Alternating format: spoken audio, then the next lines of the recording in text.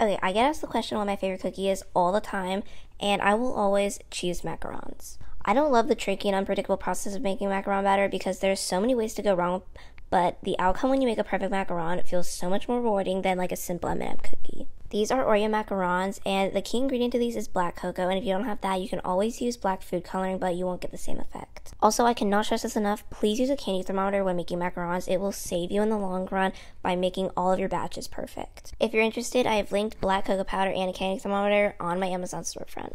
Anyways, the process to making these is almost identical to my basic chocolate macaron recipe, and if you want the recipe, it is on my blog and my Pinterest linked in my bio. Also, I'm starting fall recipes soon, so if you have any requests, comment them below or go check out my Instagram because I post questionnaires every now and then.